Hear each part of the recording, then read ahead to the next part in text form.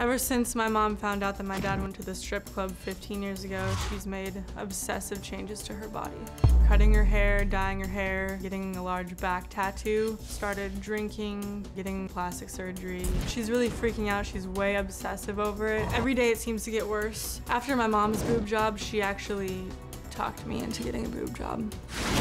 When I went into the doctor's office with her, she kept telling me to go bigger and bigger, and it was really making me feel uncomfortable. I kept going like, go up, go up, go up.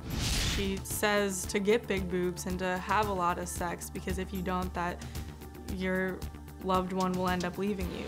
My mom has taught me that big boobs and sex is what they're looking for, not education.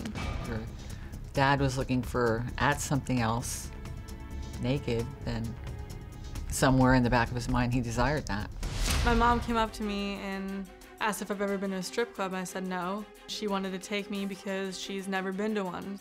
My mom was going up to the guys, tapping them on the shoulder and whispering in their ear in a loud way, "Don't do this if you're married." Security escorted her out of the club. My mom's so crazy that she has a stripper pole at the house. The other day I came home and there was fake money all over the floor.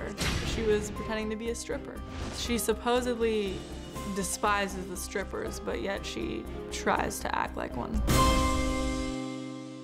Okay, thank you for being here. Now, did she tell you to give your boyfriend as much sex as he wants or he will look elsewhere? Yes. And she wanted you to have this plastic surgery because that's what men want? Yes. What are you telling her? Be a whore. Well, she wasn't having sex with her boyfriend, and he's like 21. You know, if you don't give them something, they probably will wander.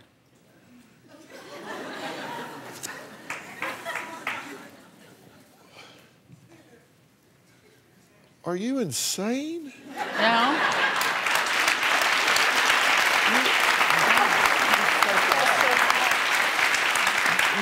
You have a beautiful, intelligent daughter here, and you're telling her to just go give up her body so some guy will have a playground? No, I didn't say that. I said a balance. Well, it's not exactly a balance. You kind of go over it and say that you should do it a lot.